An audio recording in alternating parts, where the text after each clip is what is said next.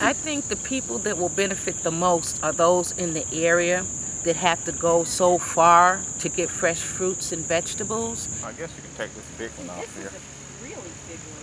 So here we have the community vision plan for the food forest.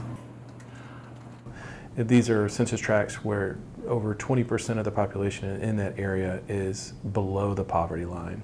And low access, where fresh food access points are greater than a half a mile from where people live within that neighborhood or that census tract.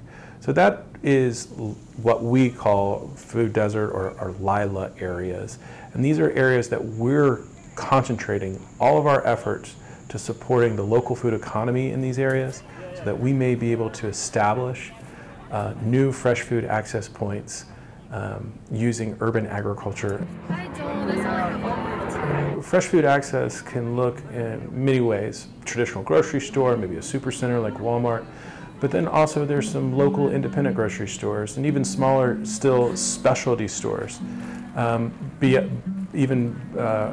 Beyond that, there are innovative fresh food kiosks like we have at 4 at our MARTA stations, which are our mass transit lines, and then a number of farmers markets all around the city.